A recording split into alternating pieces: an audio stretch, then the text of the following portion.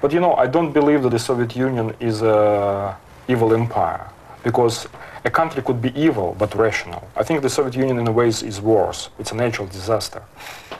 I mean, things just happens here, and there is no way you can rationalize them. But it's better, isn't it better than it was a few years ago?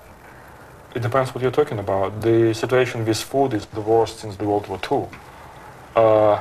In most of the cities in the Soviet Union, well, except Moscow, meat, butter, sugar is rationed.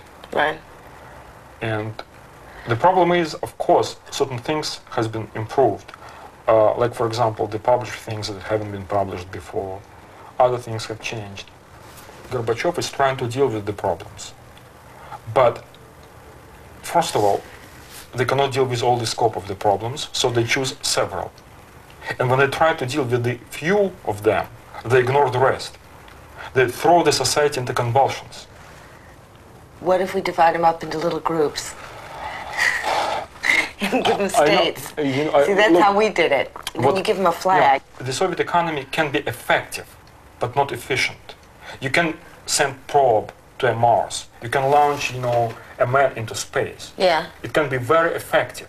But at the same time, this country cannot produce enough shoes or toilet paper for itself. And it's not a joke, and it's not a coincidence. So far, the best argument for perestroika that I've heard is that it has to be a success, because if the perestroika doesn't work, it would be such a disaster. Yeah, but something's got to move. Otherwise, what do you want to do? Just rub sticks together? Look, the simple thing that it's all right to buy a thing and then to sell it with a profit. It's natural. That's what people have been doing since, you know, Bible's times. It's immoral in Russia. It's not only illegal in the Soviet Union, it's basically referred to be as immoral.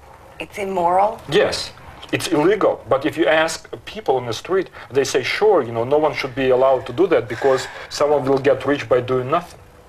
What do they think when they see me? What do they think?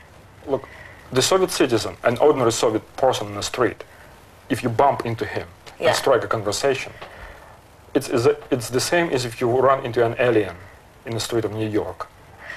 Come on. No, I'm dead serious, because for most of the Soviet people, the foreign countries, it's like ancient Egypt or a Roman Empire. They exist somewhere in their abstract mental world, on TV or in a movie, but they're not real. But what do they think my life is like? They just don't think about it. See, the Soviet people cannot possibly want to have what you have, because they have no idea what you have. They just have no idea. They can't even imagine it.